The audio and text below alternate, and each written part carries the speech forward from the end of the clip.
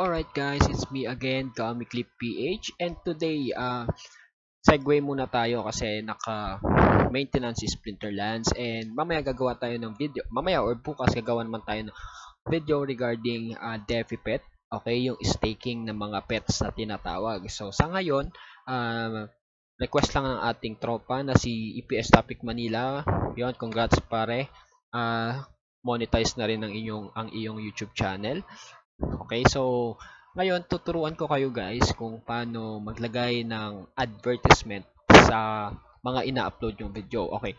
So sa ngayon, kailangan para ma-monetize kayo sa inyong YouTube, okay? Ito lang yung kailangan nyo munang ma-meet na criteria. Unang-una, you need to have at least 4,000 watch hours in 1 year or 365 days. Alright, so for example, ngayon is August 23. Dapat last year August 23 din magi-start yung count mo for 1,000 hanggang ngayong araw. Okay, so kasi bukas pag sinabi naman nating bukas, halimbawa, pag tinotal mo yung August 24 last year at August 24 ngayon, hindi kayo naka 4,000 watch hours, hindi pa kayo qualified. So, kailangan from this day at saka from last year na August 23, dapat ang total nyo is 1,000 watch hours. Okay, that's number 1.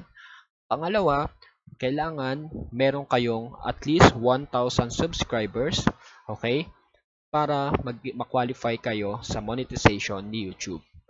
Alright, so once na okay na kayo, pwede na kayong mag-apply ng monetization doon sa inyong YouTube studio. May nakalagay doon monetization, and then yon, click nyo lang yung apply.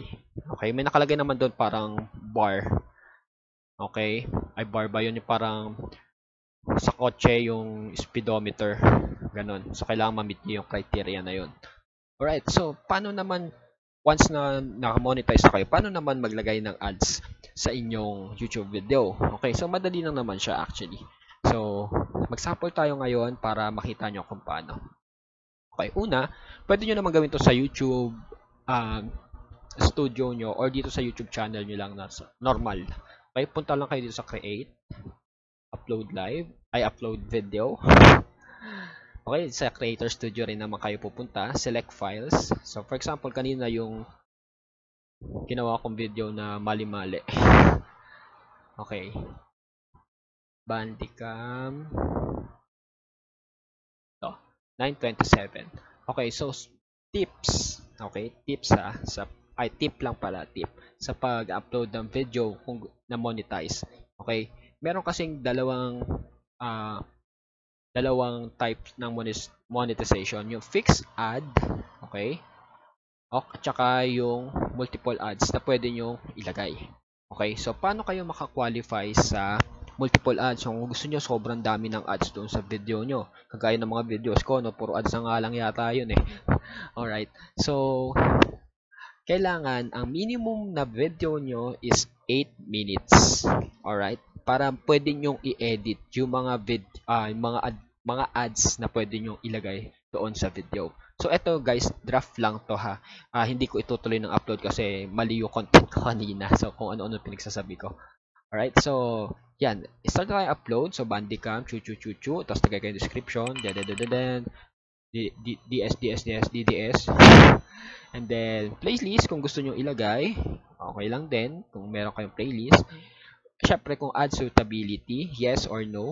Kapag no, pag yes kasi medyo limited lang yung sa nilagay nyo sa kids, medyo limited lang yung personalized ads lang talaga yung malalagay. So I preferred no, lalo na kung ang content nyo naman is medyo mataas na for the kids, kumbaga para intindihin.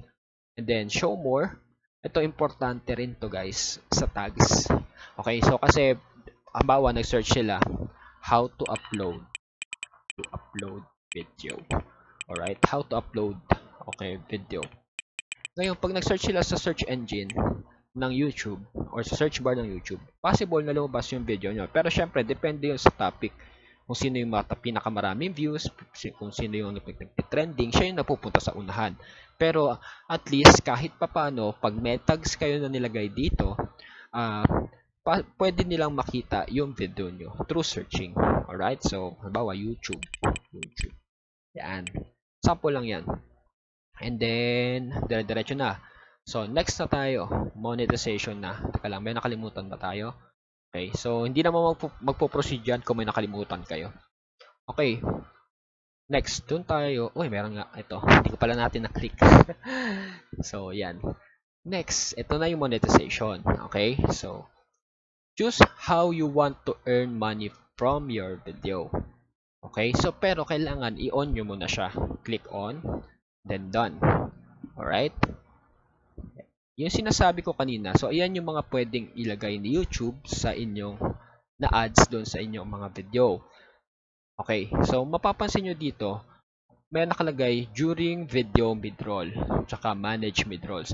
Okay guys, again, di ba kanina binanggit ko kanina, kailangan minimum na 8 minutes para ma-edit nyo yung mga advertisements na pwedeng ilagay sa inyong YouTube video. Yung advertisement mismo na lalabas, hindi nyo makokontrol yon. Pero yung kung ilang advertisement, pwede nyo makontrol yon. Dito yon. Okay? Again, para pwede nyong i-edit or madagdagan, para lumabas to, ma-highlight to, kailangan minimum of 8 minutes yung video. Okay, manage mid-rolls. Yan, ad breaks. Click nyo lang yung ad break. Halimbawa, gusto nyo simula, ito, pangalawa, pangatlo, hanggang kung kailan nyo gusto. Punuin nyo. Sige, bahala kayo sa buhay nyo. Yan, gawin nyo 1,000. Yan, ganyan. Lang, mayroon pa ba tayong 6 minutes na tayo. Okay, so pang ganyan. And then, continue lang. Ganun lang siya kadali, guys. Okay, again, kailangan 8 minutes yung video. Kasi, kung hindi 8 minutes yan, automatic na yan. Wala na kayong ibang gagawin. Kung ilan yung, hindi nyo na madadagdagan, hindi nyo na rin mababawasan yung video. Hindi naka-highlight. Kung baga ganito yung itsura niya, hindi nakiklik. Okay, yung mid-rolls. Ganun yung magiging itsura niya. Kaya kailangan minimum of 8 minutes. So, next, add suitability. Parang i-declare nyo na pasok kayo dyan sa mga categories na yan. Then, submit your own rating. Okay, video elements. Kasunod. Medyo tumagal. Yan, video elements, bahala na kayo kung may subtitle kayo, add end screen, mapapansin nyo yan sa mga videos, actually hindi na ako naglalagay niyan. Add cards, pwede nyo na lang explore yan kasi parang additional link lang yan, ilalagay nyo yung link ng mga videos. Ito namang checks, kanina kung may nakikita kayo dito, percentage ng checking. Chine-check ni YouTube kasi bago nyo i-upload yung video kung may copyright issue.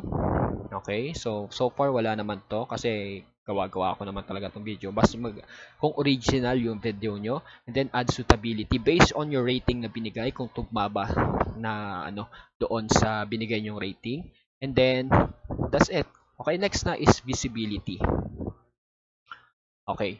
So minsan sobrang tagal ng checks. Halimbawa, parang ang estimate nila diyan is 20 minutes, pero ilang minutes ba ako? 20 minutes. Pero, ayun, minsan nga inaabot siya ng 1 hour. So, minsan, pag pinublish mo na yung video, wala pa rin siyang ads. So, pwede mo namang antayin to matapos yung checks bago mo i-publish. Pero kung hindi ka na mapag-antay, pwede mong i-schedule yung video. For example, ngayon, and then schedule mo siya ng 30 minutes or halimbawa sabihin natin 11:30, so 23:30. 23:30 and then then schedule mo na siya. Okay, so ganun lang naman siya kadali. Pwede rin naman kung gusto nyo ngayon na, okay, ito, click nyo lang yung public and then set as instant premiere and then publish nyo na yung video. Okay, so yun lang guys, thank you for watching and I hope you like my video. Please feel free to subscribe, and pare ko'y EPS Topic Manila, paring Ryan, congratulations at kaya monetize na. Subscribe na kayo sa channel niya kung gusto niyo matuto ng Korean language, mga opane. Alright, so thank you guys for watching and bye bye.